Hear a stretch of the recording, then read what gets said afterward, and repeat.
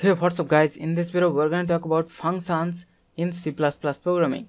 The function is a block of code which performs a particular task, and once written a function can be called many times to perform that particular task. And the syntax of function declaration is, first you have the return type, then the function name, and inside the parentheses we pass the parameters, and then inside the curly braces we write the block of code. And to call the function, the syntax is, first we have the function name, and then inside the parentheses we pass the parameter list, and then we put one semicolon at the end. And this way we can call that particular function and the block of code will be executed. So the main advantages of using function is that code reusability. So once we have written one block of code inside a function, then we can reuse that block of code by calling that function multiple times in our program. Next we have code optimization. Because we can reuse one particular block of code multiple times, so we have to write less code in our program, and that way we can optimize our code. Next we have code readability.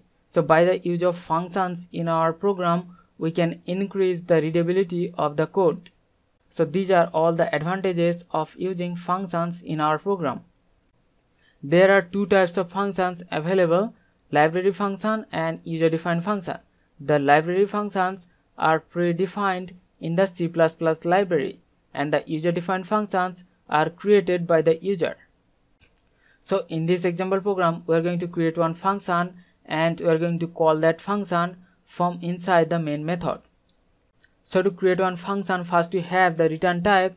So I'm gonna write void because this method will not return any value.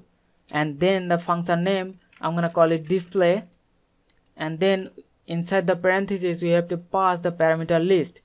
I'm gonna left it blank because this method will not receive any parameter. And then inside the curly braces we write the block of code. So every time we call the display method, it is going to print the string function called onto the console. Now to call the function we have to write the name of the function display and then a pair of parentheses, and we have to close that statement with one semicolon at the end.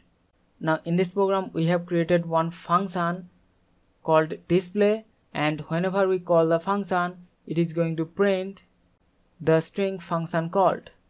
So now I'm gonna save this program and I'm gonna run the program, and you can see we have printed the string function called.